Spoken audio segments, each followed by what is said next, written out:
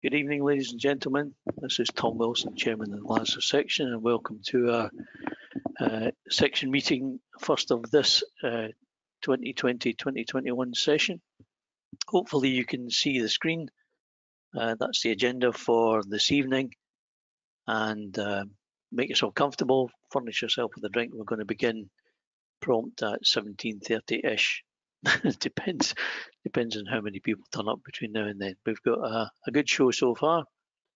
So I'll just flick forward to our first slide. We'll be recording this later, but I'll run through the domestic arrangements at the right time. So please just settle down and know that we are here. If somebody in the audience could just open up the chat pop-up and just say, yes, we can hear you and we can see you, that would be most comforting.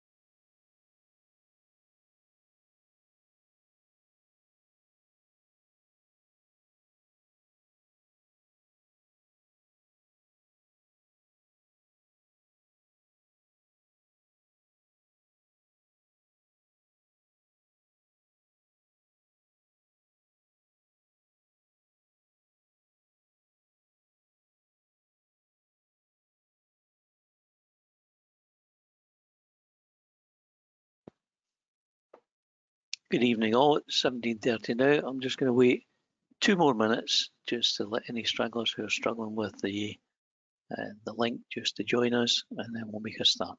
Thank you.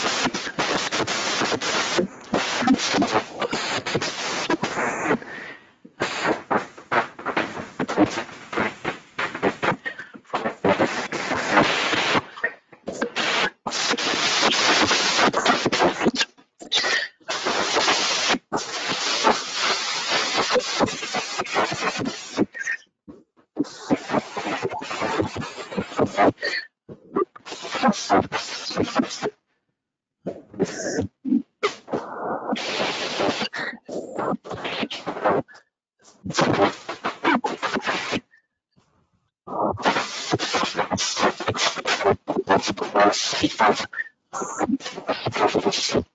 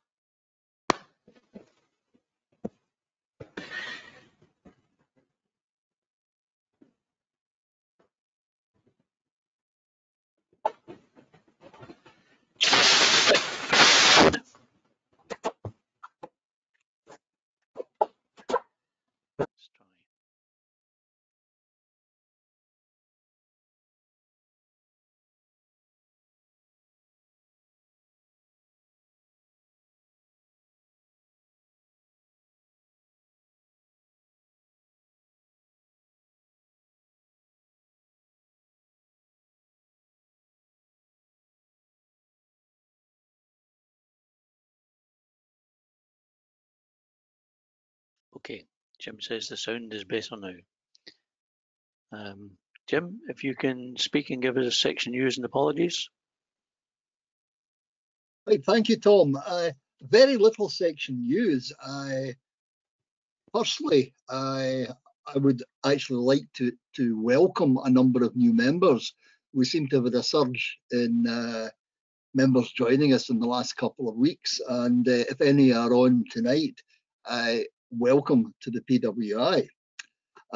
Subscriptions, I've had a number of our existing members not renewing their subscriptions, and just a quick message to everybody: can you check, is your subscription up to date? If not, get in touch with Sarah Green or renew directly online.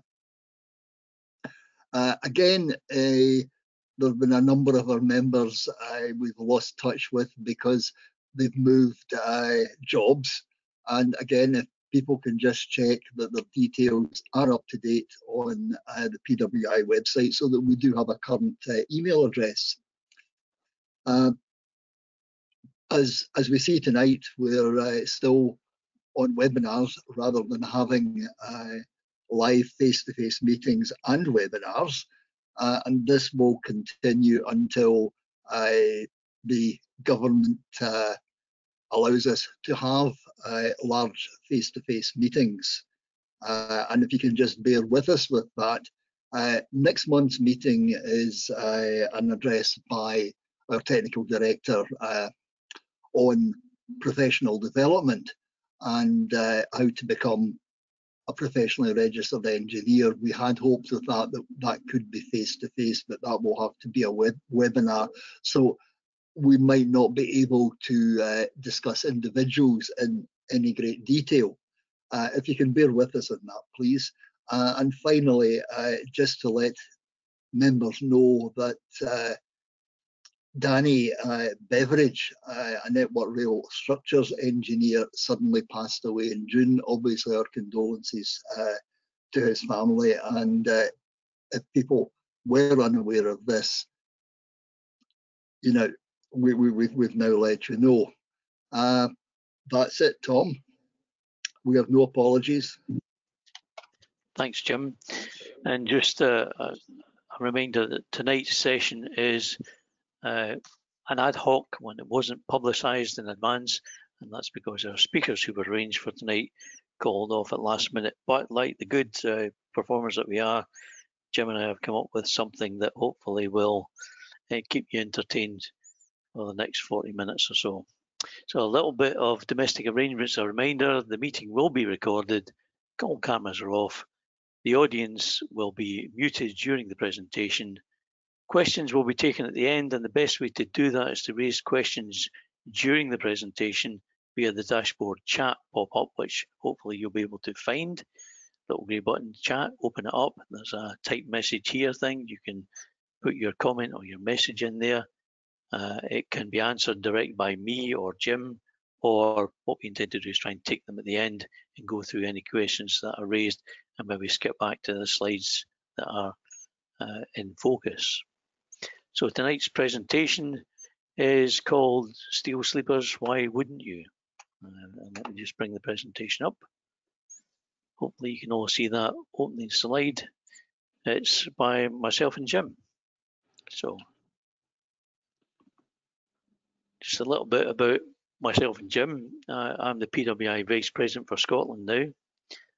That's because everybody took one step back and I was left standing there thinking, oh, I could do this job, as well as the PWI Chairman, as well as all the other stuff I can do. And it's really getting a bit too much at the moment. So any budding chairman or chairwoman out there who fancy having a crack at this, it's a very easy job, the chairman of the section. You just have to introduce speakers once a month on the third Wednesday of the month.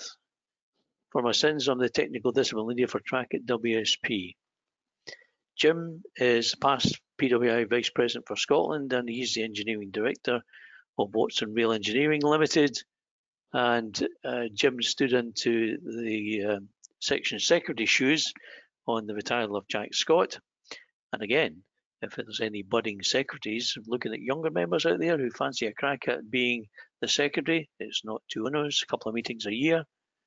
And it's good for CPD and aspirations for those who wish to become chartered engineers in the future. Little note, caveat here, the opinions expressed tonight are those of Jim and I, and all photographs and illustrations are from our own collections. So, Steel Sleepers, why wouldn't you? Curiously titled. But it's really about bringing Steel Sleepers higher up the agenda than they are at the moment. Steel sleepers can offer significant cost savings as a replacement for life-expired timber or concrete sleepers. And this little presentation tonight will examine the benefits of steel sleepers as a replacement for those steel and concrete items. And we'll talk about a number of scenarios. We'll talk about new build, reballast re-sleeper onlys, track loading over bridges and retaking under bridges. And then we'll get into a bit about the sustainability aspects of these things. So, steel sleepers have found favour in many of the world's railway systems, and it's important to know it's a worldwide thing. For over 30 years, the modern ones, as a low-cost alternative to timber and pre-stressed concrete. Where did it all start, this modern steel sleeper? Well, during the 1980s, cost-cutting and so on in the nationalised railway prompted a joint BR Research and British Steel programme to reduce the costs, and they looked at that using steel sleepers. That programme tackled the policy of installing pre-stressed concrete as the main track support product, and that was abandoned in favour of more cost-effective products, of which steel sleepers is the key. So in the next 30 years from the 1980s, that period saw the increasing use of steel sleepers, especially as a re-sleeper only option. However, certain cases over-optimistic assessment of existing ballast conditions, and that resulted in rapid deterioration of the post-relay track quality. And I'm being kind here, but really, if you look at that picture there, I think inflatable sleepers would be the only solution for that kind of thing. Oh, sorry, I skipped.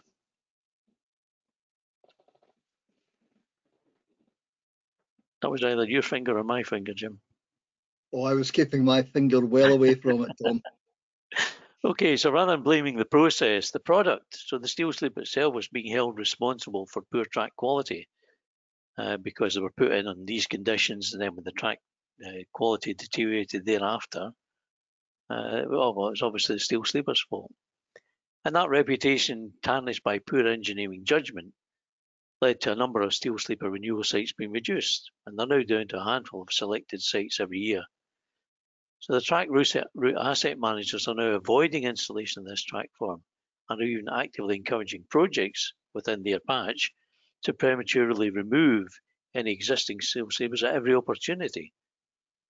Now, these steel sleepers that they're removing are only just into, in some cases, their service life. So this presentation aims to redress that balance, aims to tackle the current rail industry bad press associated with steel sleepers.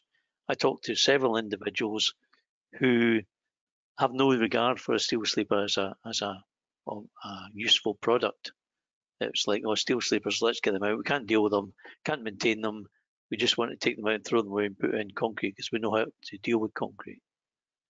But what I want to stress in this is the importance of adopting effective steel sleeper installation techniques and applying informed renewal strategies, and that is the key to the success of this. We'll do a comparison between steel and concrete sleepers in a typical track renewal scenario, and that's going to demonstrate significant capital cost savings, typically 40% less for steel sleepers. That's CapEx, remember. The sustainability over and above the CapEx in terms of embodied carbon reduction is typically 30%. Steel has that over the pre-stressed concrete, so I'm going to explore some of the details in that.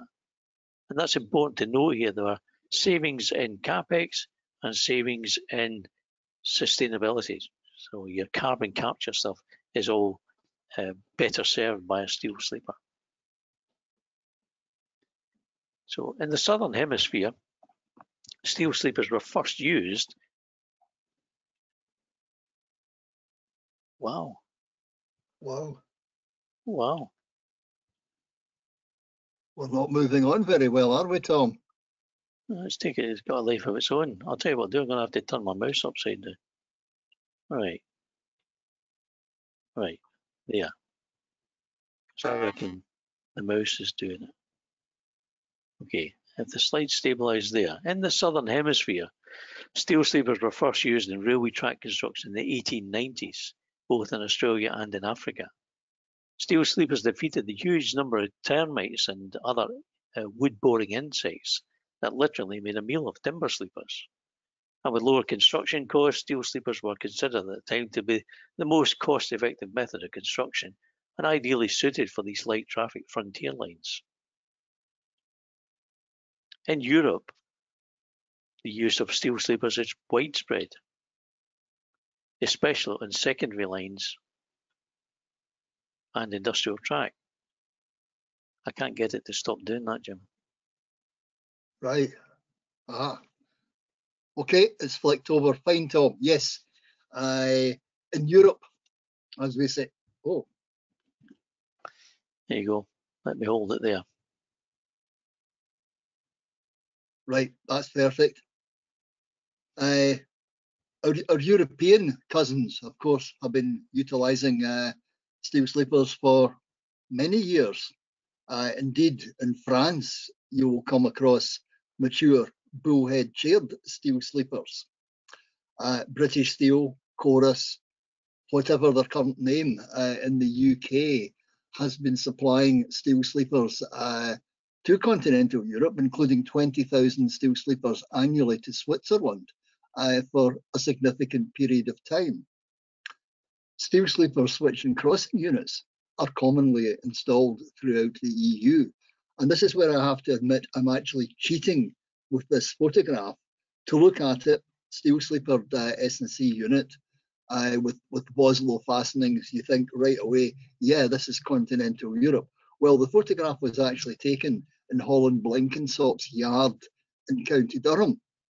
And this was a unit that they had made up. And we in Scotland had intended to install that at Ardguy, probably around about 15 years ago.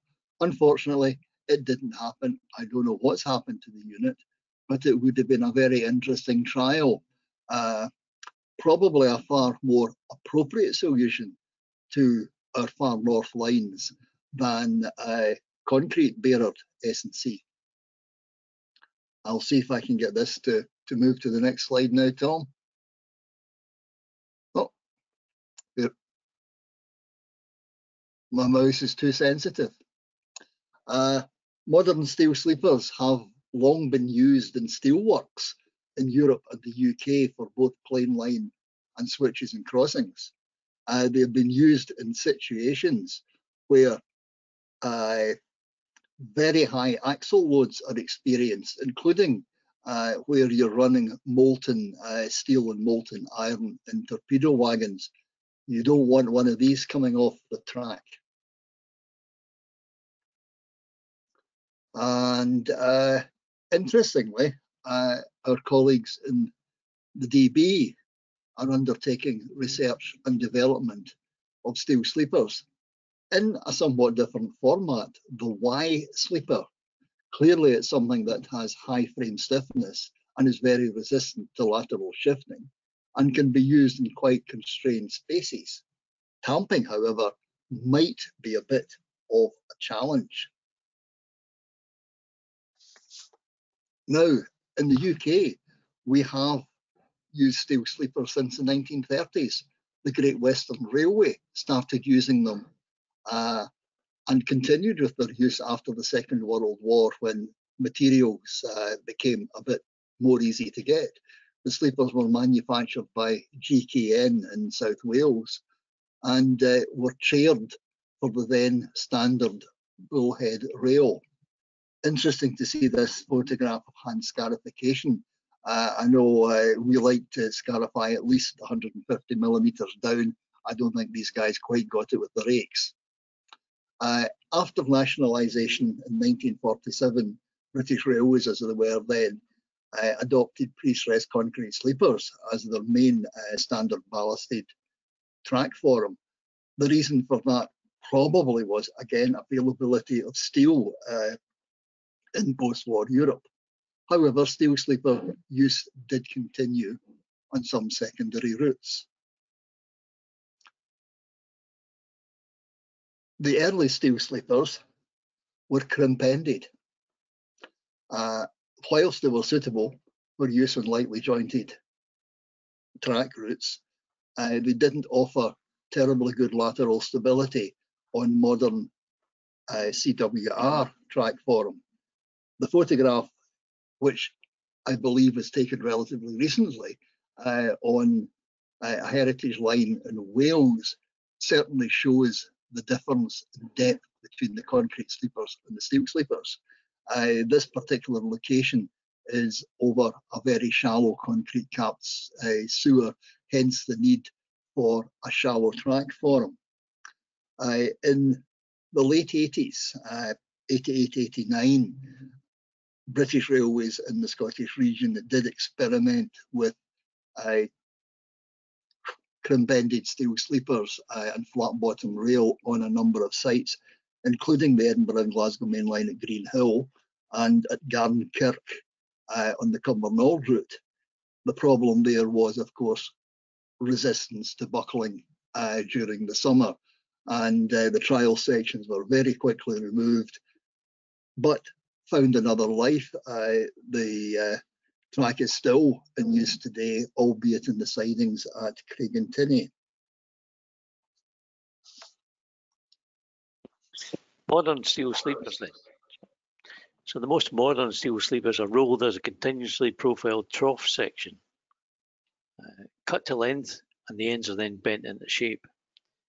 So the flat top that forms the rail seat is thicker than the sides, but it has a thicker rim along the lower edge to provide bending strength.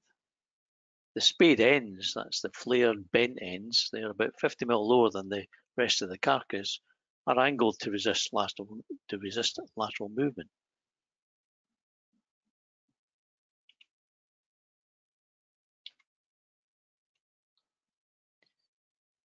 So where do we use them? They've been successfully used in Scotland in high tonnage and high speed routes. 125 mile an hour on the East Coast Main Line 8, that's at Torness on the upline, and on the West Coast Main Line at Symington in the upline, 100 mile an hour, 125 for HSTs and the like, and 100 mile an hour in EGM1, the Edinburgh Glasgow at Phillipston and Winchborough.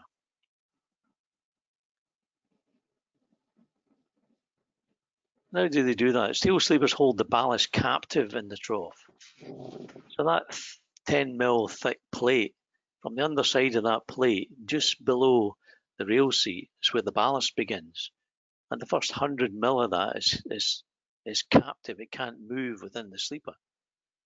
And they need much less ballast than traditional pre-stressed concrete sleepers because of that. So that compacted ballast held within the sleeper profile is the beginnings of the necessary support which distributes the load down to the subgrade. Steel sleepers sit in rather than on top of the ballast. And compared to concrete or timber sleepers, that allows a thinner ballast support there from the leading edge, that thick beaded edge. That means that the capital costs and reduced logistics needed to install steel sleepers generate significant economic and sustainability benefits. By far the biggest economy in using steel sleepers is in this drastically reduced requirement for new ballast. So with the top ballast layer generally having the least degraded stone that's been sitting there facing the sky in the rain for all its days, the occasional tamper comes by, but it's not really bearing any weight. It's providing lateral resistance. Steel sleepers can be installed directly into that existing ballast layer with no new ballast required quite often. And that's the typical scenario where you're doing a re-sleeper only job. You're not importing ballast, you're using what's there, and you're just reusing life expired wooden or pre-stressed concrete sleepers. So those, when you're doing that, this is where you get your significant cost insulations sleeve. Evidence also suggests that lower maintenance costs can accrue over a typical lifetime, which is 50 plus years, because of a reduction in subgrade failures. So your wet spots that you would experience under normal traffic along the route are reduced because the mechanical properties of the steel sleepers don't put the same forces down to the subgrade that flat bottom or flat soffit sleepers do. And the sleeper life may well exceed 50 years. And the one in the picture that you can just about make out, 1935, and that was rolled. So 75 years plus in South Africa.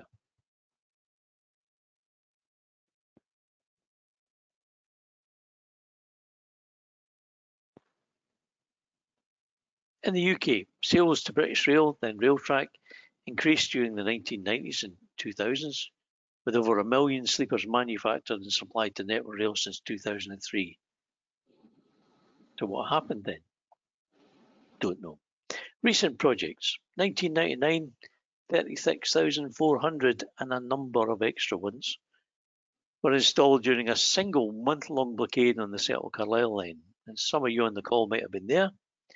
And that record, I don't think, has been achieved. That 36,400 steel sleepers were open to traffic after a 1-month blockade with no speed restrictions. It was business as usual, and all of that track had been renewed.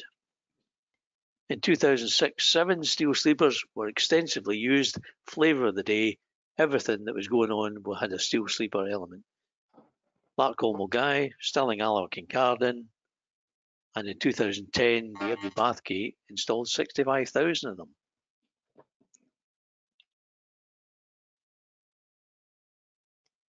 In 2011, 42,000 were used on the Boston to Skegness Railway refurbishment project.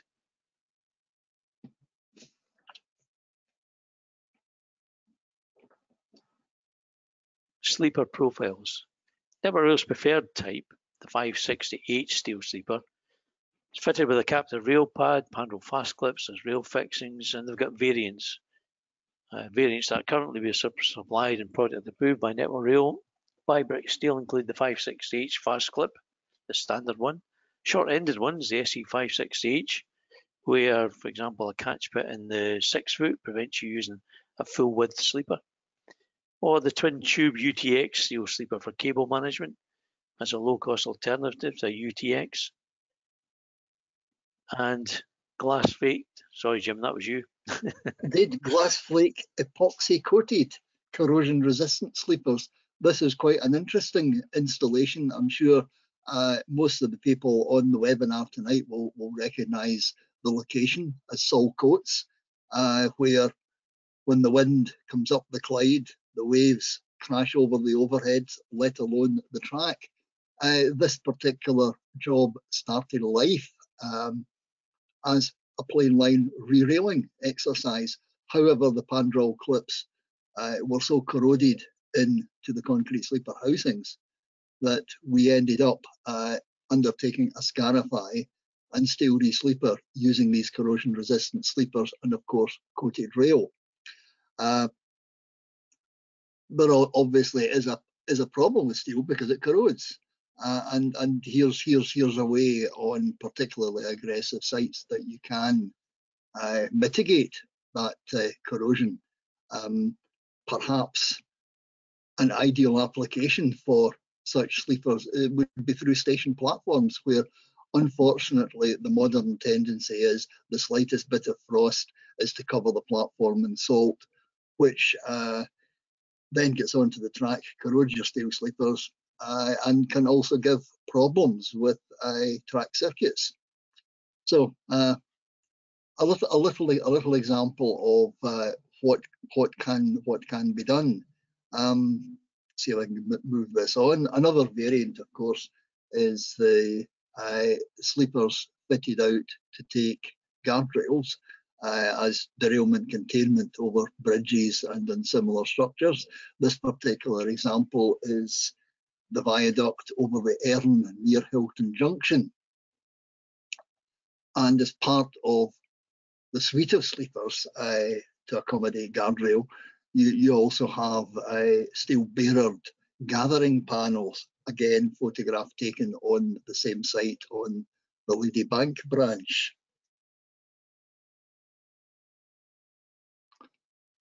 And back to you, Tom. The low profile design of steel sleepers is quite unique. They are simple to handle, they're lightweight, they're easy to stack. Because you can stack them and they're light, they're cost effective to transport either by road or by rail. That lightweight, you've got 84 kilograms typically for a steel sleeper versus 312, that kind of order, so about a quarter of the weight. It means they can be stacked along the line side in bundles of 5. So you turn them around, stack them along the cess, and they can then go from that to be placed manually on a prepared ballast bed or positioned by a semi-mechanized relaying process.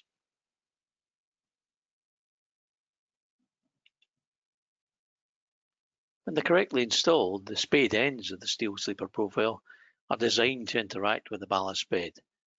So that resistance to that angle that they have on the spade produces a highly stable track support, and it requires typically only minimal quantities of fresh imported ballast to complete the installation, if at all. Quite often there's areas where you can displace the top ballast, move it to the side, install steel sleepers, and plough it back in to fill in the tamping area and dress it off when you're finished. The unique shape of steel sleepers is their ability to capture and hold poorer quality ballast. That little screenshot on the right hand side there shows what looks like cracking ballast, good stuff. But move it on a little bit, and oh dear. So that scarification of that would just be such a waste of time. And that's what you get when you have a poor assessment of existing ballast condition. What looks like good ballast on the top, unless you've got proper SI and know that information, if you were to attempt to scarify that particular site, it's doomed to failure. The ability of a steel sleeper to hold and perform better under poorer quality ballast conditions has been a bit of their downfall. So they encourage scarification rather than ballast cleaning and renewal, but finds contamination in that kind of scenario, prevents free draining, and screening of entire replacement of the ballast bed is absolutely essential. The importance of all this is an accurate engineering assessment of the existing ballast condition, and that's critical to the success of any steel sleeper or any sleeper replacement program. If you don't assess the ballast conditions correctly and try and replace sleepers, any kind of sleepers, on poor ballast, you're doomed to failure. You've got to understand when the ballast needs treated before you replace the sleepers. Unfortunately, financial pressures sometimes to improve track safety and quality by doing quick fix scarification and replacement of steel sleepers, that's always got to be balanced by that sound engineering judgment.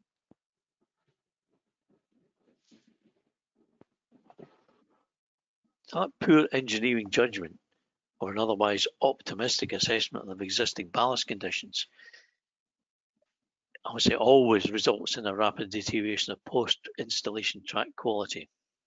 They look good, it's cosmetic, nice top up with clean ballast, and oh dear, soon as trains start to run, it's not very long before the top starts to go off and it starts to move about and it starts to get wet spots, and these sites gain notoriety as they quickly transition from being problematic, it's a bit of an issue with that new relay, to becoming I can't maintain it, they're unmaintainable. And the only long-term solution for these things is expensive rework and replace that filled ballast bed. Unfortunately, at that stage, replace the filled ballast bed, the steel sleeper gets blamed and it gets binned along with the filled ballast bed. So no surprises. Steel sleepers are not a cure-all for poor ballast conditions. Installing steel sleepers where scarification can't create effective drainage paths only defers the ballast renewal, and often not for very long, and significantly increases the cost. Unfortunately, the industry bad press associated with these isolated locations tends to outweigh, my apologies, the good news stories. As a result, the number of ill-judged Scanify steel sleeper sites in the early days of Network Rail has outweighed the success enjoyed by the predecessor Railtrack. It has tarnished the reputation of steel sleepers in the UK. The example we show here is poor specification. There's basically no ballast there to scarify. So when the tamper comes along, all it does is it starts to pull clay up into the clean top ballast and pulls clay up below the steel sleeper, which inevitably will result in geometry faults, twist faults, poor top, cyclic top. You need to get the engineering specification right before you start.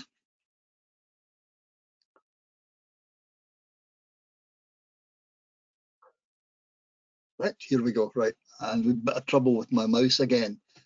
A further example of ineffective practice. If we don't scarify wide enough, we end up blocking the path of water from the formation under the track to the drain. Again, bad press from this. And I hate to say it, this particular photograph was taken on a new build stretch of railway. The issue here, not so much about scarification, but about preparation of the formation. There's a ruddy great ridge of clay between the formation and the drain. So you're creating a canal under the track bed. The same job had similar, in fact, worse problems under concrete bear of S and C. So the problem here is formation and ballast conditions, not the steel sleepers. Recent tales of scarified mud at track loading sites in Scotland only add fuel to the fire. And the steel sleepers have a tarnished reputation in the UK. It's not the steel sleepers, it's the engineering behind the track renewal. So a couple of technical applications now to run through. We'll start with new build or reballast and re-sleeper sites. So the current Network Rail standards allows 50mm shallower support for steel sleepers. That's below the leading edge or soffit, if you like, of the steel sleepers. And if you've got a steel sleeper carcass, only half the 210mm depth of a concrete sleeper. So the carcass depth is typically 100. The spade end bit. And you combine that with a reduced sleeper depth, that equates to almost 160mm in total construction depth saving. I've shown there 155, 0.155 meters. And over a typical track width of, say, 4 meters, steel sleepers generate new ballast savings of over 1 ton per meter run, with a reduced excavation depth generating additional spoil, transport, and disposal cost savings. So if you don't need to dig it, you don't need to cart it away. So it's a double benefit you get. In re-sleeper only, as we said before, steel sleepers are more tolerant of poor ballast quality than either concrete or timber bearers, and a slightly misjudged assessment of existing ballast conditions can be accommodated. So what do we do? After removing existing rails and sleepers, we scarify the bed by on-track machinery. That breaks up the ballast. It removes the ballast memory of where the old sleeper bearing area was and creates new drainage paths, hopefully with a crossfall to a working drain. The excess top ballast can be ploughed to the sides to level the surface, and then you place the steel sleepers either by hand or by on-track machines, and once you've got them in, you secure the rails back on, bring in the displaced top ballast and redistribute it into the tamping gears, and that's you ready for tamping. At overbridge sites, what we've got these days are development of existing routes, additional clearance at overbridges in Scotland. It's overhead electrification, efficient electrification, or the new buzzword, voltage controlled clearances. These may need the track level to be lowered. Typically, we've got arch structures. The Victorians built them. Very handy they were. They suited the profile of the trains of the day. Not so clever when you want to put a square container through there, and not so clever if you want to dangle overhead wires from the middle of the soffit of the bridge somewhere. So a typical track lowering of, say, 300mm from a twin-track railway is roughly 75% less expensive than a bridge redeck. And that seems to be the flavour of the day. Whenever I ask what's the cost of it, we get, well, it's going to be 5 million for a bridge deck and 1.25 million for the track lower. And the track lower is invariably selected as well. It's the least cost option, bang for buck. Scottish taxpayers paying for this, blah, blah, blah. And rightly so. If we can change the profile of the track and have an effective track geometry, then why wouldn't you? Because sometimes what's above the railway is disruption for the public that don't travel by trains. So for track lowering, steel sleepers can reduce your excavation volumes, and I've shown there the difference between the hatched area, the yellow area. You can reduce your installation durations. It's a quicker build because you don't have so much muck shift, muck away. You potentially avoid structure underpinning because you're not going so deep. You've got a structure above you. You've got something that structure's planted on, and the foundations of the structure come into play whatever you're doing. But you can quite often on a steel sleeper say, well, actually, I'm not affecting the subgrade, and you can avoid the need for structure underpinning. And that has a minimal impact on existing track drainage systems there. What you see on the left-hand profile, the steel sleeper, is the existing 250 drainage pipe sitting in there, not affected by the lowering. We've still got the ballast depth in there. Whereas in the concrete sleeper site, the drain has to be lower, it has to be dug down, it has to be renewed. So steel sleepers will reduce the impact on any existing drainage systems. At underbridge sites, so as Network Rail are going through their portfolio of underbridge structure refurbishment, strengthening and the like, quite often come across ballastless bridge decks, longitudinal way beam supports that need to be replaced with conventional track forms. Typically, you create a new modern structure that saves you a bit of depth thickness, but then you have to put your infrastructure back on the top. And if you choose a concrete sleeper option, you have concrete sleeper, 200, 250 sleeper depth, depending on speed, and that all builds up to the construction height. If you use a steel sleeper, you can have a reduction in your track lift by up to 155, that same 155 millimeters we mentioned earlier. And that spreads out from the structure, and this might be a structure going over a bridge, over a road. If you don't have to lift it up 155, you can then retain your current embankment widths. And as well as that, because you've got a lighter track form, you've got reduced ballast, you've got reduced weight of item, you're saving in dead load. So your reductions in track dead load, just over a ton per meter run. That's impressive on a typical 10-meter bridge, but longer bridges, it's even better. That, again, reduction in dead load will allow you a more economical structure design.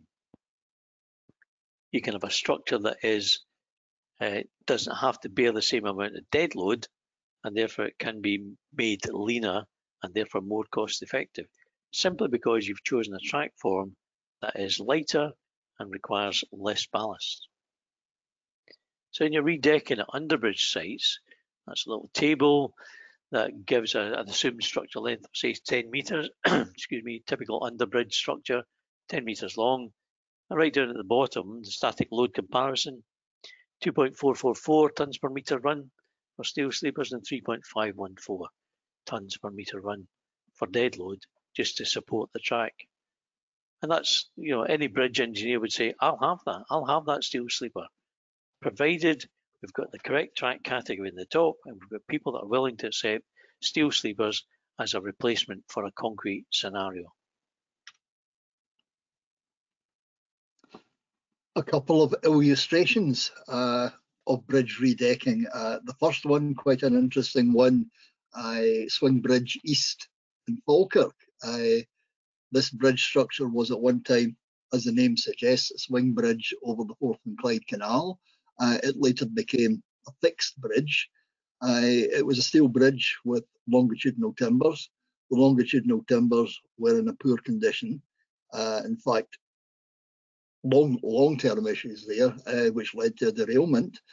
And the solution to the problem was quite cleverly deemed to be take out the longitudinal timbers, do some replating on the steelwork, and install a timber waterproof deck with ballast on top. Steel sleepers were used to maintain the track geometry, bearing in mind you've got an overbridge very close by, and also to reduce the dead load in the structure. Even more interesting, it was carried out by two competing contractors. The civils works carried out the first engineering, and STRC Jarvis carrying out the track work. A further example, if I can get it to scroll down the next page, yep, here we go. Redecking an underbridge as part of the Race Farm Freight Terminal up in Dice. We're reinstating a double track over a very mature structure, and again requiring to keep the dead load to a minimum. Another successful job using steel sleepers. With concrete sleepers, we may well have had to completely renew the underbridge. Very expensive for the project.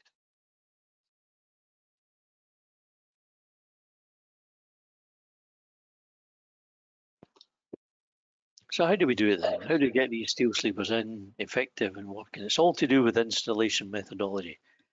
For all the steel sleeper scenarios we've talked about, from new build, over bridges, under bridges, track lowering, all of that stuff, the key in all of this is adequate compaction of the ballast bed, and that's critical to the success. Best achieved via the track, by iterations of track lifting, by tamping, and then consolidation by dynamic track stabilizer, your DTS or AFM. So how do we do that? We lay the steel sleepers in, put the rails on, and then as we do each tamp, the dynamic track stabilizer consolidates the ballast bed via its perpendicularly loaded vibrating trolley. The DTS imparts that load downwards as the vibration goes side to side at 40-45 Hz, and that rearranges the ballast particles below the sleepers to fit these tightly together, reducing the voids, and effectively it piles, like a piler would do, piles the steel sleeper into the ballast. The steel sleeper will go down until that ballast meets the underside of the steel sleeper inside the trough. And then it'll start to bear the weight. And it's only at that stage can you start to do effective tamping. So you have to have this iterative cycle. The AFM machine pictured there is ideal for doing this. It's got a ballast regulator. You see there the ploughs out. Behind that, there's a ballast hopper. Behind that, there's a DTS bank. And behind that, there's a tamping bank. Right, so all of that machinery works as a single machine pass. It ballasts, it tamps, it DTSs in a single pass, and then it goes back to the start again and does it all again. And that iterative process, provided you have enough ballast brought in by the ploughs, will keep that going and keep that consolidated and have no voids in it. As a core construction methodology, the DTS process and the tamping iterative cycle process generates a cost savings by avoiding TSRs, the need for follow-up tamping there. The picture you see is second pass of a DTS, and you can see where the existing track ends and the new steel sleeper track begins because of the consolidation that's happening below that loaded, vibrating trolley. The encoder wheel at the front with a little red can on it is keeping track of all consolidation, and that produces a record for the technician on site to see, and he can figure out for any given lift with the tamper how much consolidation he's getting with the DTS. The DTS work settings need to be adjusted to suit steel sleepers. What you do is reduce the applied downforce, you have a higher vibrations frequency, and a higher working speed compared to that used for concrete sleepers. So typically your DTS is working at 600 meters an hour, and it should be keeping up with the tamper that's just immediately in front of it. Your tamper work setting needs adjustment too. If you've only got a sleeper carcass that's 100 mil deep, you need to adjust your tool depth and you need to adjust the squeeze pressure, because you have to accommodate that reduced carcass depth, and you have to allow for the ballast being forced partly upwards into the steel sleeper trough.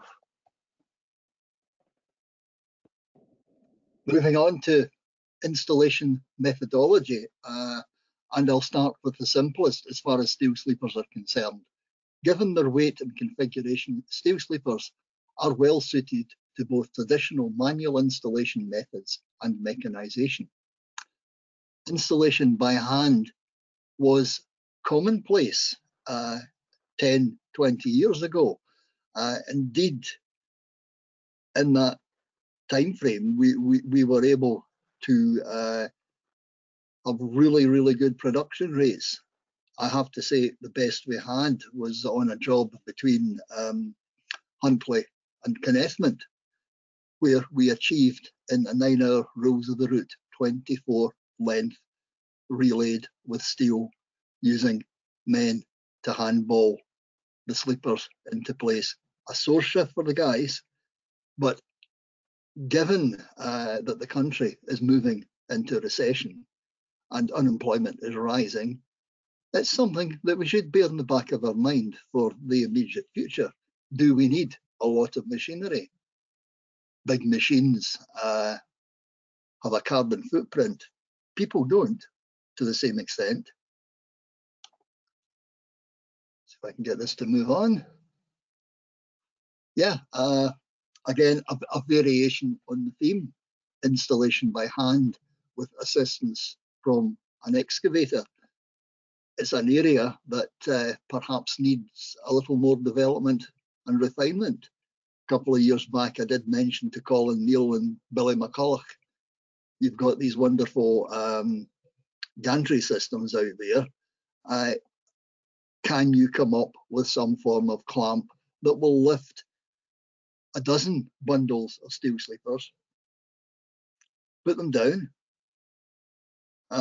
leave one, lift the rest and carry on and so forth. Something that could be developed further.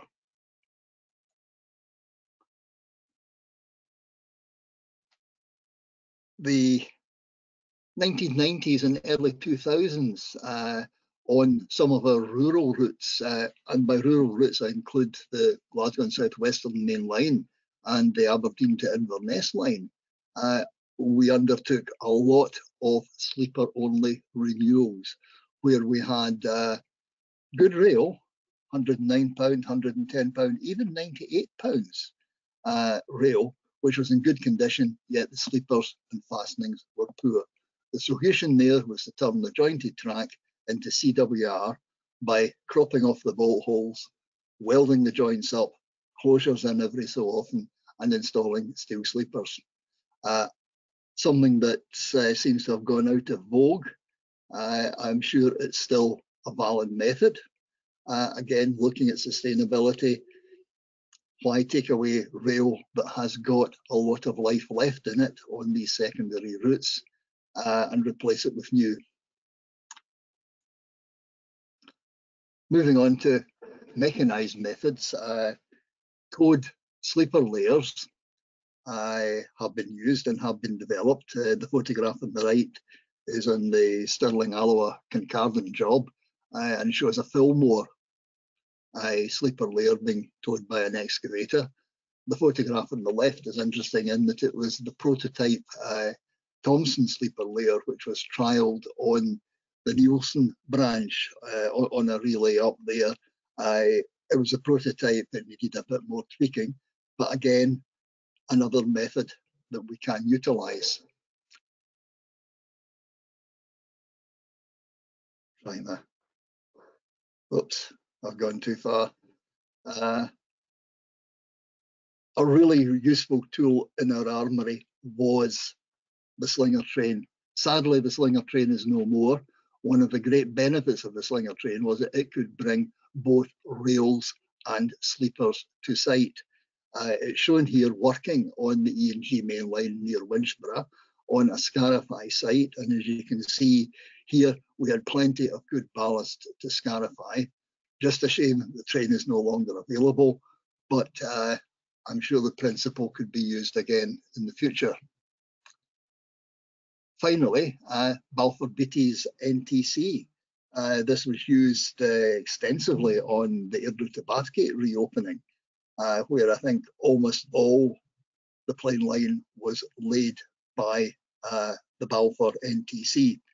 The beauty, of course, about steel sleepers in the Balfour NTC is that you can carry a lot more steel than you can concrete sleepers. So it's giving you much better cycle time. You're not having to reload the train so often. You can bring a lot more steel sleepers to site.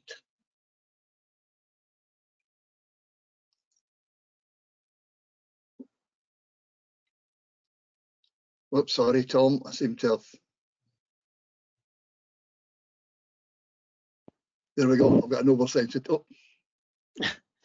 That's okay. I'm sure it'll calm down in a minute. Yep. There we go. Settle down.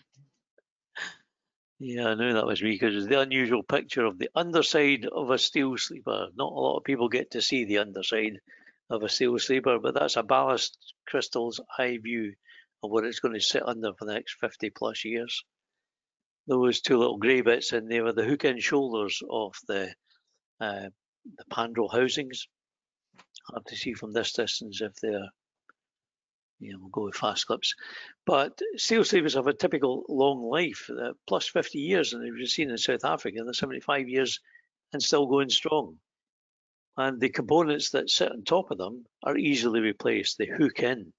So that little bit of cast iron in there is the pandrel fastening, the rail fastening. It just hooks into a hole, easily replaced. If it becomes broken, you take a fast clip on a concrete sleeper and you break the lug off it. Oh well, you throw the whole sleeper away. How unsustainable is that? Or you reach for your diamond tip drill, you core it out, make a mess with epoxy, and don't have a very effective item at the finish. Sorry, anybody from Pandora who's talking and listening. Okay, the optimized carcass design offers insect resistance, chemical resistance, and it's been extensively tested in site and in labs, and with many different sleeper and fastening combinations. Unlike concrete, steel sleepers are fully recyclable at the end of their life, and therefore they're more attractive as a sustainable resource. And this is us tackling now a bit more about what we should be concerned about in terms of our climate, technology, sustainability, and going forward, reduced carbon footprint. And I will acknowledge that although pre-stressed concrete sleepers can be recycled, they can be crushed to extract the steel reinforcement and the cast iron and make the fill out of the crushed concrete. That process cost exceeds the value of the recovered materials, and therefore recycling is rarely performed because there's no money in it. It's as simple as that. If you take concrete sleepers, they are dead loads, 280, 300 odd kilograms. You're going to crush it, you're going to extract the steel and the cast iron, sort it out, and then you're going to use what the crushed concrete as fill somewhere. Nah, there's no market for it. And the life cycle. On the other hand, steel sleepers retain a significant value at the end of the life, which can be very easily realised just by applying some heat. It's going to melt. But bear in mind the current UK average of recycled content for new steel is at the moment 59%. Recovery of these lightweight stackable steel sleepers is a much simpler operation. For anybody that's ever replaced concrete sleepers with steel, and I've done a few jobs like that, the stack, a higgledy-piggledy mass of tons and tons of concrete sleepers left at the end of the job is just a nightmare to deal with logistically. Every one of them is an accident waiting to happen. The burden of disposal, the liabilities, the costs are therefore much less when you compare steel against concrete sleepers. And here, Network Rail and other influencers, they could be talking to manufacturers and saying, let's have 100% recycled steel in our sleepers and thereby contribute even better, even more improvements in carbon and material efficiency. So let's have a wee talk about the embodied carbon assessment. I'm not an expert in this, I'm a track engineer, but a clever man I know called Tim Danson put some of this information together for me. The assessment I'm going to show in the following slides quantifies GHG, greenhouse gas emissions, and it associates them with embodied carbon. And embodied carbon has the emissions from the product stage and transport to site to in situ use. It compares steel sleepers against your pre-stressed concrete varieties in a typical track construction scenario. We could choose any. GHG emissions, your gas emissions, are expressed in terms of carbon dioxide equivalent, CO2e, according to the relative global warming potential. If 2 or 3 years thinking of switching off, bear with me. The scope of the assessment here is to look at both sleepers, steel and concrete, for say a kilometre of new Network Rail Cat 3 track, say 90 mile an hour, 10 EGMPTA, using the construction parameters shown in the good book 2102. The assessment was undertaken in line with Network Rail's capital carbon guidance note and uses the RSSB's Rail Carbon tool. The assessment has a few assumptions. We assume that crushed granite, let's say from Cloba, is used in the material, and all the materials are assumed to be locally sourced. That's within 50 kilometres of the site. And the other assumption is the average UK recycled content for steel is 59%. So what do we get? In our kilometre then, we've got the reduced weight of the steel sleepers compared to the concrete sleepers. Circled there, 129 tonnes of steel versus 440 tonnes of pre-stressed concrete. And that's a significant factor when you start to calculate embodied carbon emissions. When you run the numbers and combine it with the minimal difference in the respective emission factors, there's around about 2%. You get a 29% overall reduction in embodied carbon emissions for steel compared to concrete. And the difference there showing nearly 900 tonnes of CO2e for that in that same kilometre if you use rolled steel versus reinforced concrete. And a wee financial comparison, just for those that are not convinced by the sustainability. If you're interested in CapEx, and the only figures I could get was Chorus's 2003. They estimated in 2003 terms the total cost savings by adopting the steel sleeper track form was £37,000 per track kilometre. That calculation was based on a Type 400, which was the sleeper of the day, and they were then £24. And I hear lots of you saying, oh, well, the cost of steel went up, blah, blah. But the cost of steel might be more, the cost of concrete is less per item. We have to think beyond that and think about the carbon footprint of these items. The embodied carbon is important. Ballast and material handling savings were added to that capex figure, and that included disposal or cleaning of recovered material. And at the time, the rail track engineers believed that the savings were much higher than £37,000 per kilometre, and they put the total cost of a track replacement with steel sleepers 275,000 per track kilometre, with 470,000 per track kilometre for concrete sleepers. That's a huge difference. And that rail track estimate equates to a remarkable 41% reduction in capex if you choose steel. The evaluation, this little chart on the right hand side of this, shows comparative costs for a track remediation project using steel versus concrete. In that comparison, the only category where steel sleeper costs are higher than concrete is the unit rate per sleeper. If you look at LPM, labour plant management, ballast delivery, rail's the same, ballast cost, spoil disposal, and rail delivery, which is the same. The only one that steel sleepers score against concrete sleepers is the unit rate per sleeper. If Network Rail could increase the volume of steel sleepers, the costs could come down.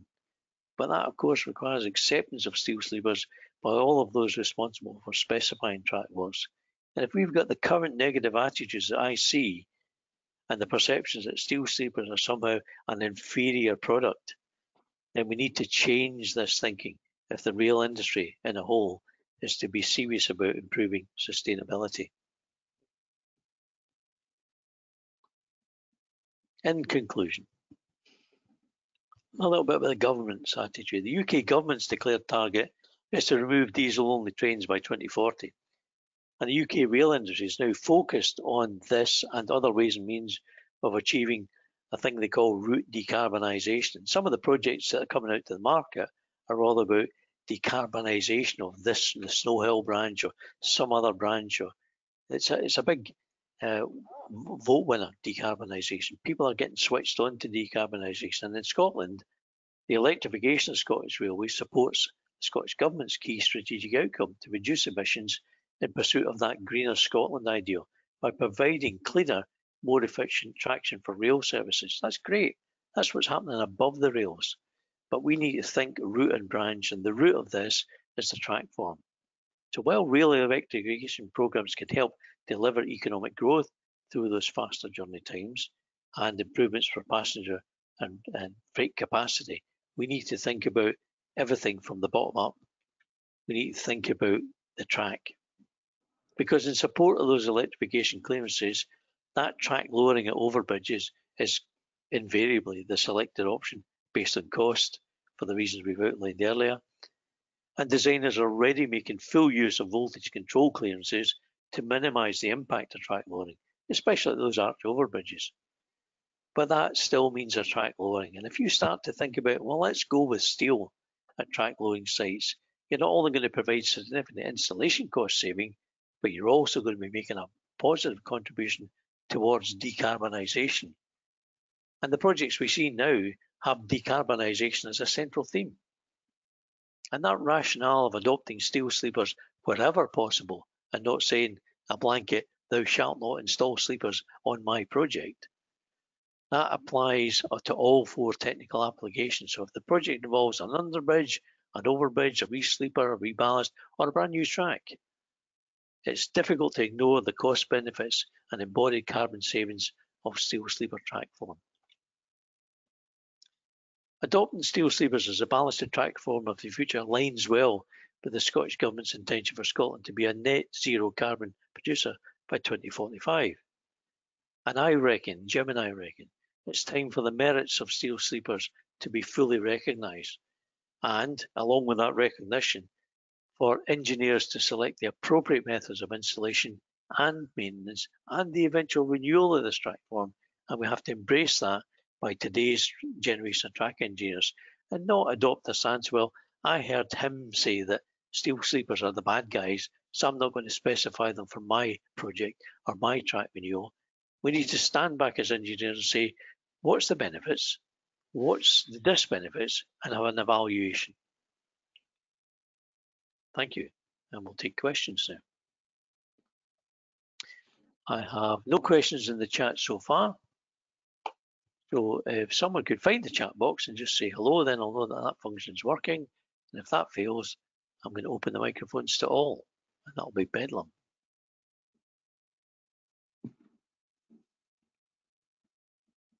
You have chosen bedlam. I will open the microphones to all. You are all now unmuted.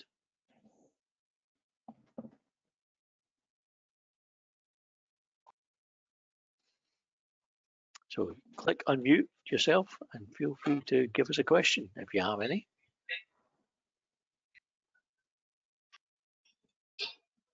Jim, it's Peter Dearman speaking. Hello, Peter. Hi. I was really interested in the installation technique for steel sleepers. I've not actually seen that spelled out so clearly as you've done tonight. Thank you for that. To what extent do you believe that the poor reputation that steel sleepers have gained is the result of maintenance following the same routines that were applied to their concrete predecessors, and thus being inappropriate for making sure that the ballast is properly tamped and compacted at maintenance cycles? Is that an influence?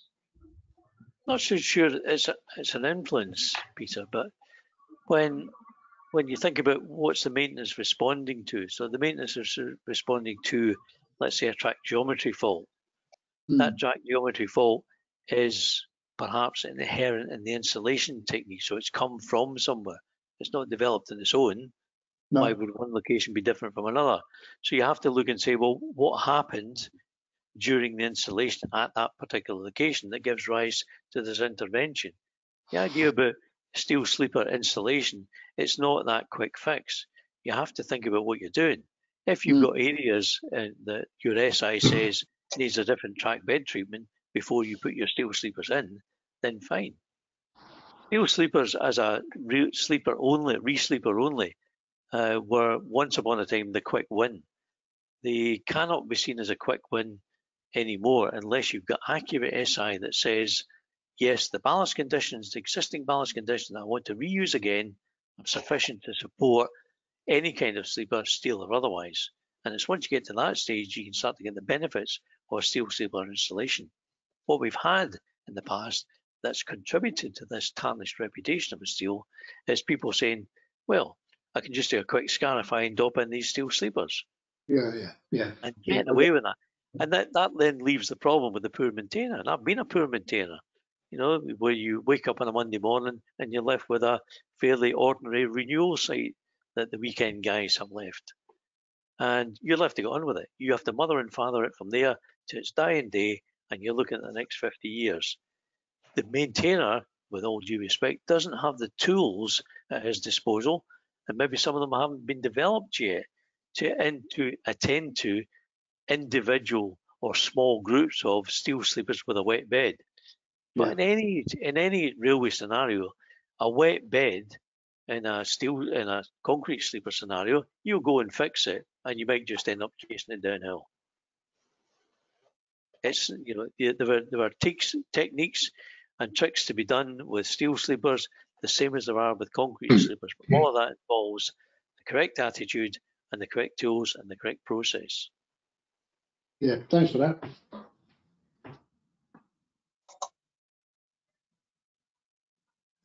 Tom, Jim, it's Harry Archibald. Can you hear me? Everybody hear me okay? Yep, I hear you fine, Harry. Yeah. It's a question of where to start, really, because myself and steel sleepers have got a bit of history, as they say, and Jim will remember some of this back from the Scotland TRC days. But interesting that Peter asked the first question there from as essentially an electrification engineer, because what has always concerned me is that the debate about steel sleepers is much more than just track engineering questions that arise. And historically, I've always been, some would say, overreacted to the interface with track circuits. But there's also the point of interface with electrification systems, both AC and DC. Coming back to the basis of what I'd like to offer just now is that for steel sleepers, the possibility of a track circuit failure and be traced back to the loss of insulation on one side, say the cess side rail of a track circuit length, and at the same time with a loss of insulation on any other sleeper within that track circuit on the forefoot side. Whereas with concrete sleeper track, you've got to lose insulation properties on both sides of the same concrete sleeper. Railtrack never really recognised this at some point in time due to the functions not talking to each other, which is hardly a new thing. There was there still is, in my belief, a Network Rail company standard which says that basically track circuits and steel sleepers do not mix and should not be used, should not be applied on at the same time. Interesting that most of the examples that your excellent presentation brought up about where steel sleepers had successfully been employed on the continent and South Africa, Southern Hemisphere, etc., either involve non-track circuitry lines, or in the case of Germany and France and Austria, where axle counters are the preferred method of train detection. And this takes me back to the long debates I had with Hugh Ward during the intermediate stages of AirD Bathgate, when I was trying to make a rearguard action case for the application of axle counters instead of track circuits. Okay. From an OLE point of view, from an electrification point of view, there are, and I've been interested to hear Peter or anybody else's thoughts on this, about whether if you could conceive of a design of steel sleeper which did not require, from a signal engineering point of view, electrical insulation between the rail and the ballast, whether you could produce a cheaper concrete sleeper, and how that would fit in with the requirements for AC 25 kV or 50 kV electrification, and on the other hand, DC electrification, even including such as Edinburgh Tram, where my fairly recent experience was that you want to insulate the rails from earth throughout, which would imply that you still have to employ rail to sleeper oblique ballast insulation. If I can park your straight current part of the question, Harry, and just deal with the scenario you posted of your. Said enough, by the way. I'll shut off for a moment.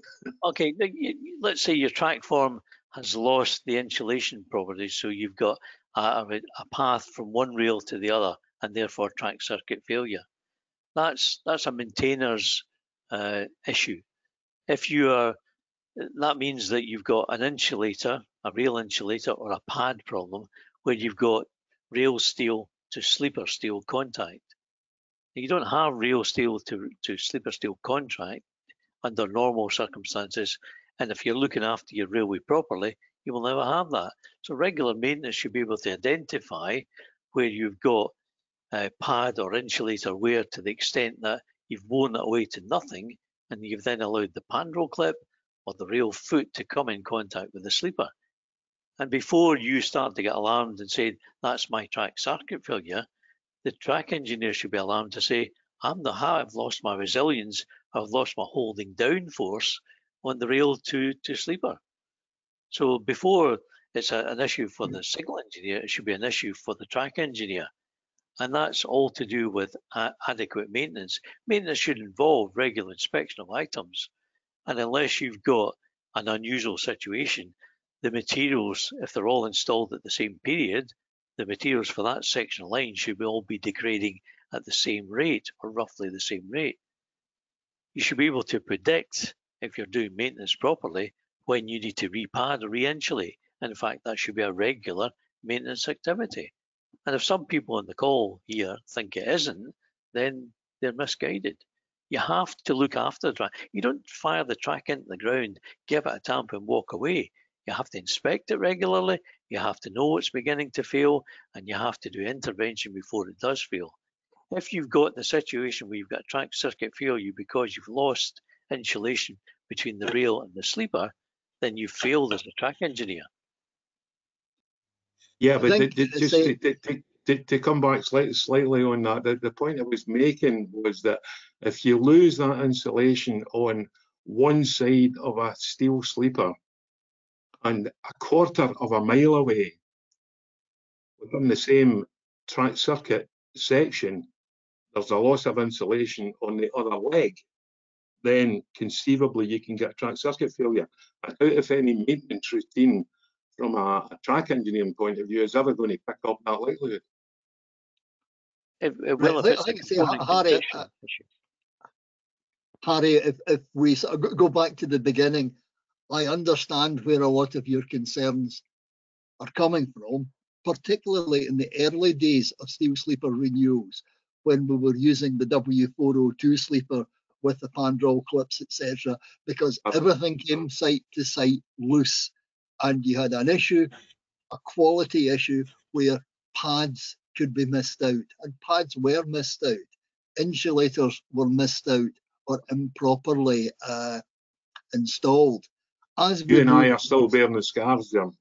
Oh yes, we are indeed from some of the early ones, but I think to say the product has moved on since then. We've gone to the H series, which comes to site, the fast clips, the hook-in shoulders, the pads and the insulators, they are all factory installed.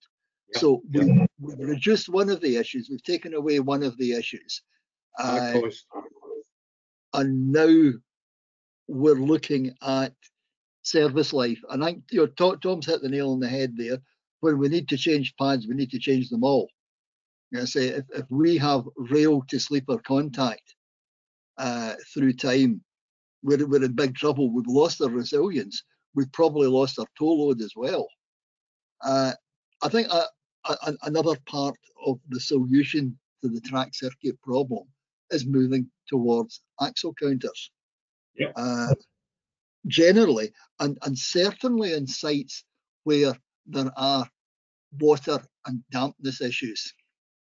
I always recall when we did a renewal on the run in to Winchborough Tunnel, went out there in the Monday morning to have a look at it under traffic, and the trains were all stopped because the water was lapping up to the railhead.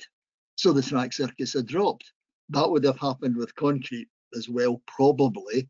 Definitely with steel, probably with concrete. So it's an interdisciplinary issue that needs to be resolved. I think we need to move away from track circuits. We need to follow the Germans, the Austrians, the Swiss, and go down the road of axle counters.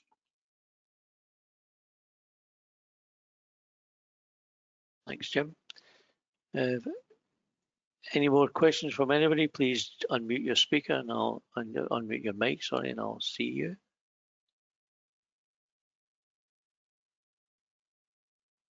Jack Scott. Come on, Jack, tell us what you want.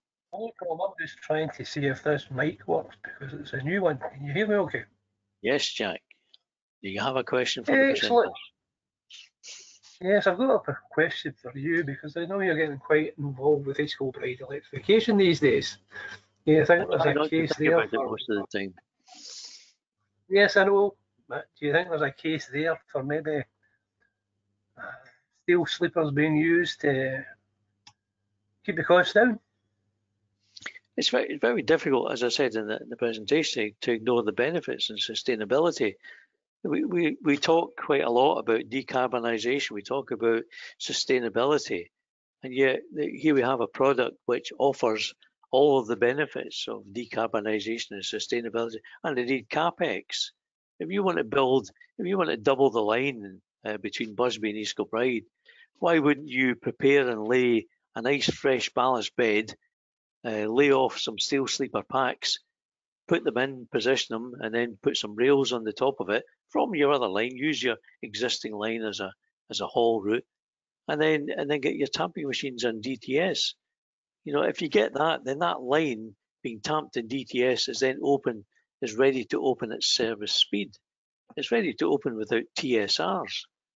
The benefit of using the DTS is twofold in steel sleepers. It provides the consolidation and stability that they need to support the CWR, but it also provides the ability to open the line at line speed, no TSR.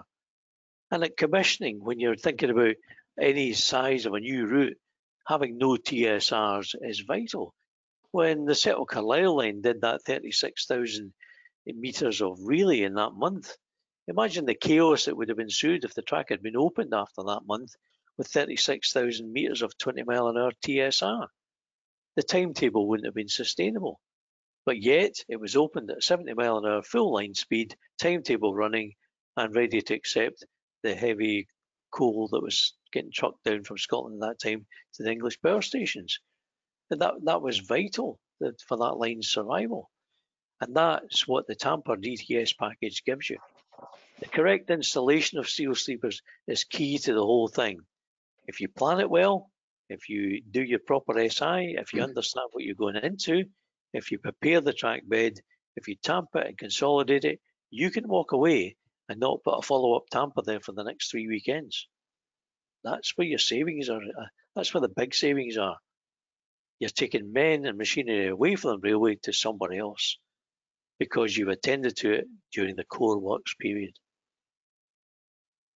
In terms of the East Kilbride branch, I think steel sleepers should be installed. I am challenging the client requirements technical. I will challenge the client requirements technical because I can. But I can't change perceptions. I can't make the track ram say any different from what he said at the moment. And what he said at the moment on the East Kilbride branch is, thou shalt not install steel sleepers, even though he's got miles of them up there. Probably a selling point too is the amount of reconstruction of bridges as well, because maybe you don't need to reconstruct as many. Exactly. The dead load, in my view, steel sleepers score in so many areas. Yes, there is additional risk, as Harry highlighted, on the potential for track circuit failures if that happens to be your train detection system. Okay? But as long as you know that that's a risk, you can manage that risk and you can mitigate. And if it means additional vigilance being paid to pad condition, insulator condition, whatever, it might be something more in the design where you say, I won't have high cant deficiency curves because that leads me to side post failure. And then I have the potential for track circuit failure. Right? That might be something that you take out because I've installed this better, more effective track form. Oh, Tom, just to add to your point about in relation to East Kilbride, if the approach could be made on a cross-functional infrastructure basis, including the method to be adopted to be applied for train detection, plus any electrification clearance issues be facilitated by the lower ballast depth, etc., then perhaps the case could be improved. Well, that's the case we make, Harry, is that as we tried to illustrate in the track lowering example, if you put a steel sleeper in, you've at least 150, 160 millimetres that you don't have to dig out. Yeah. But for the same track support mechanism, these are not high speed, high tonnage lines. These are low speed, high frequency lines. Yeah. 50 mile an hour stuff, ideally suited in my view for a steel sleeper. And when you're doing any sort of track lowering, and we don't have very many sites, efficient electrification or voltage controlled clearances, as they call them now, are making full use of that. But where we have to do a track lowering, and it's the last thing as a track engineer I want to do, I have to make sure that my longitudinal track profile is correct, and I can have a better chance at achieving a better longitudinal profile if my construction depth, my rail to subgrade value, is reduced. And I get a reduced thing if I use a steel sleeper. I get a sustainability benefit, I get a capex installation benefit. It scores all round. And yet, because I've got a client requirements technical, and I can't move.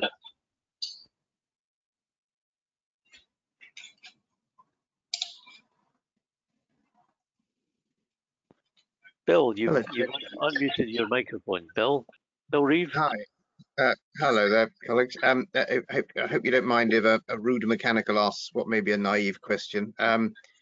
But I've had discussions with track engineers in North America involved in heavy haul railways, where they tend to have an aversion to metal sleepers for heavy tonnages. And in particular, I think it boils down to the concern about voiding underneath the sleepers and how difficult it is to fix that. Now, it may be that what you said about use of DTS is part of the solution there, but but we also have the scars in Scotland from things like the Stirling Alloa project, and there was the lesson of the Settle and Carlisle steel sleeper relaying, and I think your point about inadequate track formation explains that. But I wonder if you could say a little bit more about the limitations and risks of steel sleepers for heavy tonnage applications. In the heavy tonnage application, the Americans have a different plate thickness depending on what you want to support. So if you want to go up to tonnages of 32-ton axle loads, you don't have a 10 mil thick steel plate, you have a 12 or a 15.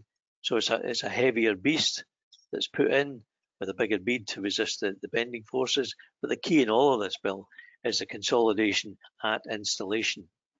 Consolidation at installation, if it's done properly, and the Americans are not big fans of the DTS, they do have them, but not many of them. Here we are blessed with the fact that in 1988, we bought, I think, 18 DTS machines in from Plaza, and they are still available in the country, the DTS 62 series, and we now have the automatic finishing machines that Światelski Babcock have, and these machines are the all-in-one, one-size-fits-all regulator, tamper, DTS combined. These are ideal for things.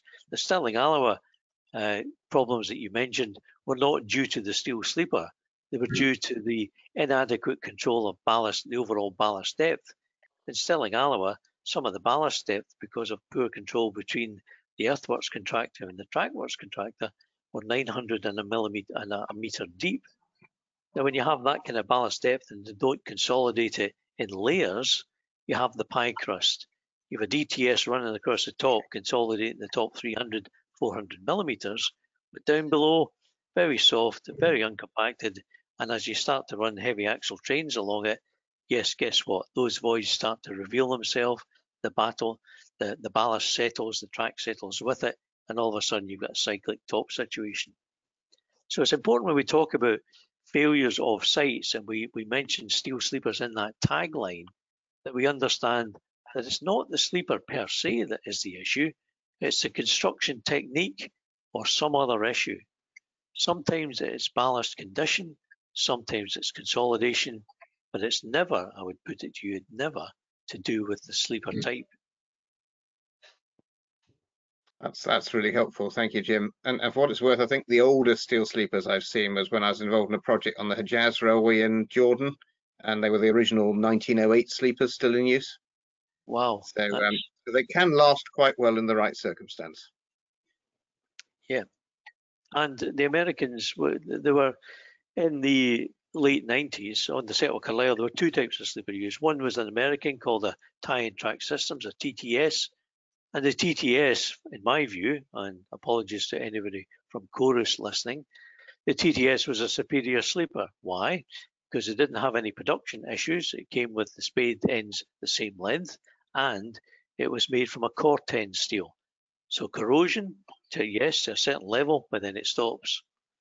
So if you make the steel from the right component or the right chemical mix in the steel, you can have that corrosion-free item where it gets to a certain level and then just stops. And the shape of the American TTS was better at the spade end. It held the ballast more captive, and it was actually easier to tamp.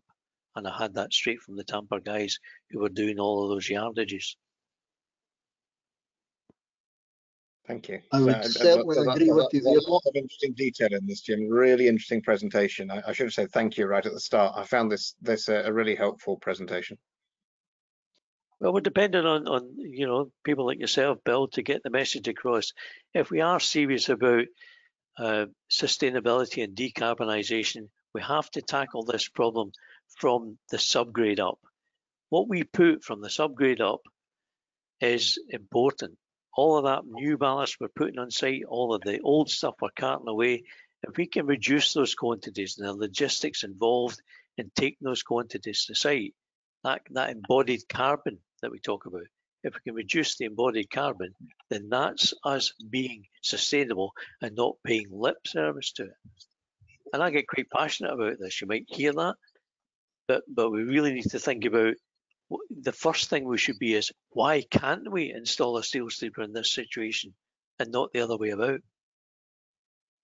Well, I'm also, frankly, given the scale of the affordability challenge that the railway is facing at the moment, and transport markets are changed, we have to be open to efficiencies in all parts of the railway business. So again, compelling reason to think about this carefully. Thank you.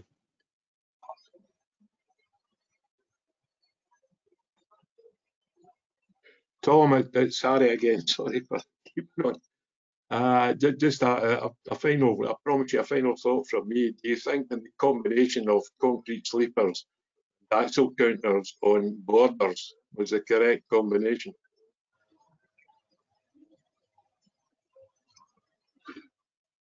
I'm a big fan of axle counters, Harry.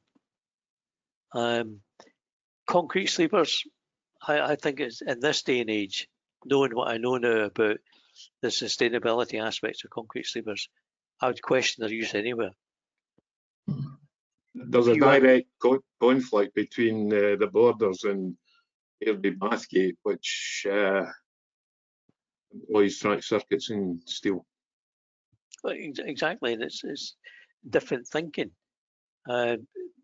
Some projects will specify one thing and another, and sometimes there's no rationale behind it.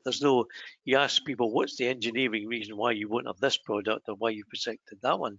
And they've just got, well, just because. And there's no engineering justification. Concrete sleepers have a place, and their place is in the high-speed rail environment where rally waves are more of an issue. Steel sleepers above, I would guess, 105, 110 mile an hour wouldn't really see it. I couldn't really see a steel sleeper in a 125 mile an hour railway, although we have them, and they have them successfully. We just need to think a bit more. But where we've got miles and miles of railway that we want to electrify that are not on the highest of speed lines, we're thinking Fife Circle, down to Kilmarnock and beyond. All of these projects in Scotland that we're trying to electrify, all of these projects have arched bridges, all of these projects will have track lowering sites, and potentially doubling of single line sections of the track. Barhead to Kilmarnock, let's double that line, why not? Why not do it in steel? Where's the savings to be made? Can somebody do the quantification exercise and tell us what the Scottish taxpayer, is going to pay less? I'd be delighted. We would just need to understand as we go forward that sustainability and decarbonisation are not just two words that we play around with. If you want to be serious about it, you have to think, what do I as an engineer need to do to install that item and maintain it for the next 50 years? And then when it's done, what do I get out of it? At the moment, every concrete sleeper that comes out the track gets stuck somewhere. I don't know where they get stuck. Sometimes down the bank, sometimes they're left lying. sometimes at the nearest access, sometimes they're at Miller Hill. They never get disposed of properly, in my view, and there's certainly very few of them ever are crushed and recycled. Steel, you take it out, you stick it back in the pot again, melt it down, and hey presto, you got another one. We have to think about this. We have to think about 2050, 2060, even though we're not going to be here, some of us.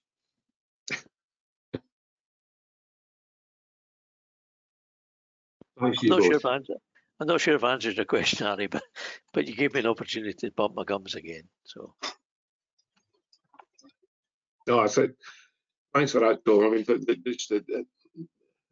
it's never really against steel sleepers. It's just the question of steel versus concrete, in my mind, has never really been approached from an overall infrastructure viewpoint, and latterly, in particular, with an added emphasis on sustainability, and as you've quite rightly pointed out.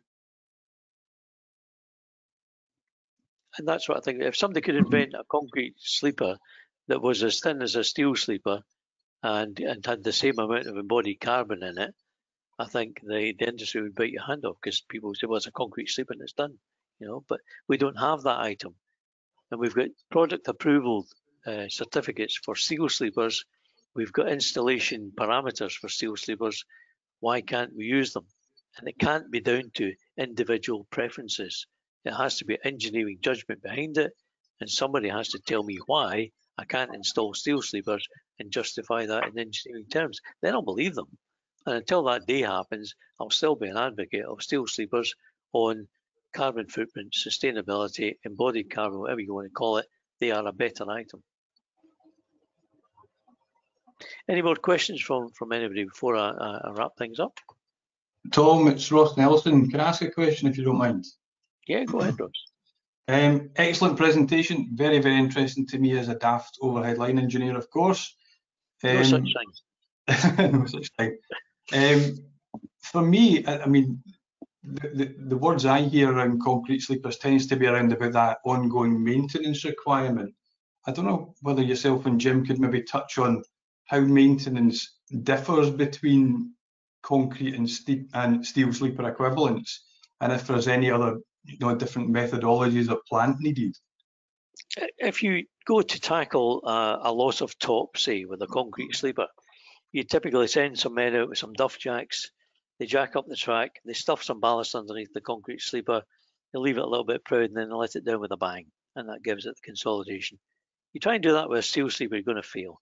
You have to approach it with the right tools, you have to have the right Kango packing equipment, you have to understand that you're not pushing the ballast together below a flat soffit, you're pushing the ballast upwards to the soffit. The soffit of that steel sleeper is just below the plate. It's not a solid item, it's a trough.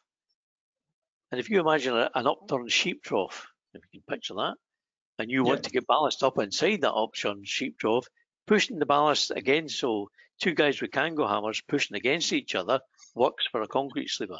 It won't work for a steel sleeper. The name of the game of the steel sleeper is to get the ballast consolidated and up inside. And yes, you might have to give it a bigger lift, but by the same token, it'll still go down with the same bang and still be consolidated. But if you haven't filled the void with your Kango hammers, then you haven't done the job. It's a different technique. And there are even machines now that have a blank carcass fitted to the end of a vibrator arm. So picture a back actor with a pecker on it. And instead of the pecker, it's got a steel sleeper blank. So once you splayed the rails, you put that blank over your steel sleeper and you start to vibrate it and you pile it in.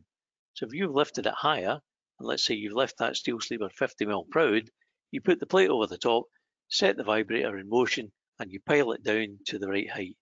You then bring the rails back. That is a method of compaction that you don't have. You couldn't do that with a concrete, not a single sleeper. And yet you're using the right tools, the right machinery, you can achieve that compaction. The other thing they go at, concrete sleepers, if you have got a broken housing in a concrete sleeper, that's 284 kilograms of scrap you have to throw away. The only technique to do it is the diamond tip drill and the replacement stem. The devil's own work to get that right. So typically they draw it out, throw it away. put a new one in. With a steel sleeper, you've got a broken housing, you unclip the rail, unhook the housing, unhook a new one in, clip it back up. We're off to have our dinner or home to our loved ones. You know, it's a simple job. Does it look in, you know, that's obviously the kind of maybe a spot replacement of a sleeper. I know Ari obviously mentioned around the integrity of the insulation, etc. Do any of these activities require any additional mechanised plant over and above what you would use for concrete? So I'm trying to work out if it's simply using the same tooling and equipment that you would use for concrete, just in a different way perhaps, or if it's something dedicated to the maintenance of the steel sleepers versus their concrete equivalents. If I can jump in here, Ross, is using the same, generally using the same kit, but using it in a different way. For example, if you're wanting to pack the odd steel sleeper, you can quite happily use the Rebel vibratory compactor. The only thing you have to do is you have to surcharge the ballast. So the ballast is flowing up and flowing under the sleeper. So it's using the same tools, but adopting a different methodology. Got you. Thanks for that, Jim. And I guess the last part for me then is, what does the maintenance frequency look like then? I'm just trying to think in my mind around about the kind of the whole life cost piece. You know, the serviceability, you know, service life, maintenance interventions, and thinking about that bigger picture. You know, given the fact that we don't like closing our railway very much. What does it look like, you know, equivalent between the two types of sleepers? The maintenance interventions are actually reduced for concrete sleepers. For steel sleepers, and that's because you don't get the same incidence of wet beds because the sleeper performs differently. Right. It's got a lighter weight. It's spreading the ballast from a higher peak. If you measure from the soffit of a steel sleeper, you've 100 millimetre of ballast before you get to the edge of the sleeper, and then you've 150 of ballast under that straight away. Same line next door, concrete sleeper, you've got a lump of concrete and you've got 200 below that. You've actually got more ballast on a bigger area, spread area, with a steel sleeper than you have as a concrete sleeper. It's far kinder to the ballast, and that's been proven in use, that you've less maintenance interventions in terms of failure of the subgrade. They also, because they hold the ballast captive, they are more tolerant of dirty ballast conditions. And that's, in the scarification example, that's been their downfall. People have thought, well, we can throw a steel sleeper at anything really, and it will bear up. Yes, initially, but once traffic starts to run, then it very quickly loses its top. But in terms of maintenance intervention inspection, no more inspection, no greater inspection frequency than for concrete. Because of the spades on them, they actually hold their alignment better. Because of the way they hold the ballast, they hold their top better. And if you look on the East Kilbride branch, there are miles and miles of steel sleepers up there, and it looks absolutely pristine. And I'm quite sure the East Kilbride branch is not maintained with a tamper and DTS every other week, and yet the alignment's good. It's a slow speed line, yes. There's no freight on it, yes. But actually, the top on it is better than the next door, the neighbouring concrete equivalent. I don't know that from track recording. I know that from looking at it. So I would say the maintenance interventions are the same, if not better, with a steel sleeper versus a concrete sleeper. Tom, thanks very much. And Jim, excellent. Thank you for that. And thanks for answering the questions. Really good presentation. Hi, this is Daniel Pike, just your lurker, I guess, from Chorus Steel and British Steel, or X from them. I just wanted to sort of go back to that point of maintenance interventions. I think the history says that the maintenance interventions are greater, but simply because of the failures to install them in sensible locations under sensible conditions. So although we've been throwing them where the track is worst, and we're surprised when we have to maintain them a lot. Again, I think it's down to making sure they're installed, in a sensible way, in a sensible location, using the right techniques. Because if you put it into terrible conditions, it's not going to be a surprise that it doesn't perform as well as you would like it to. And that's what I've tried to say in the presentation, Daniel, that it's, they are not a cure-all for poor ballast conditions. You can't throw steel sleepers at mud and expect them to perform, as well. If you threw a concrete sleeper at that same situation, it would deteriorate in the same order. They are not a cure-all.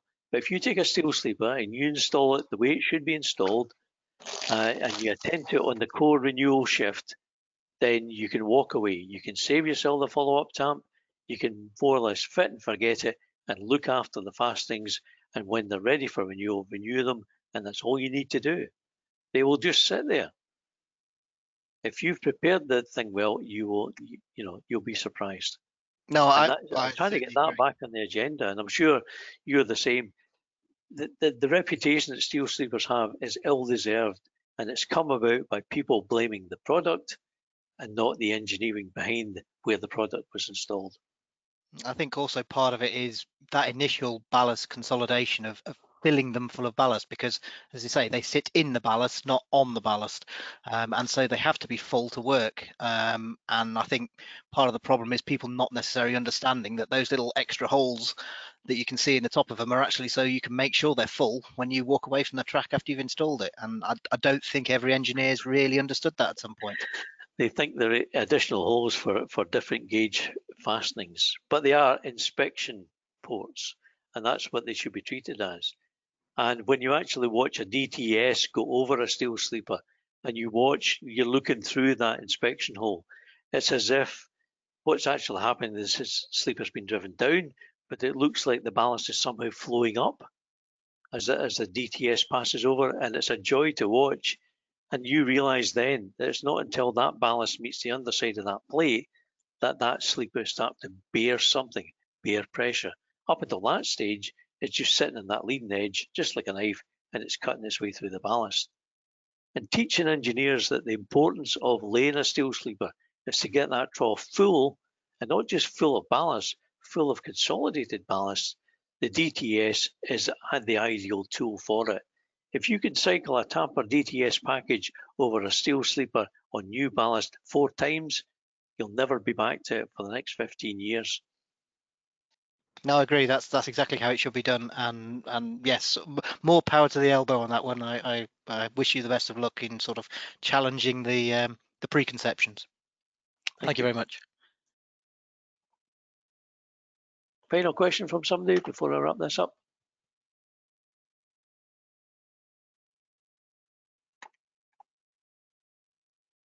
And if not, that's me back to the agenda. The vote of thanks, I would like to thank Jim for his contribution to this presentation, and I would like you to thank Jim in the usual manner.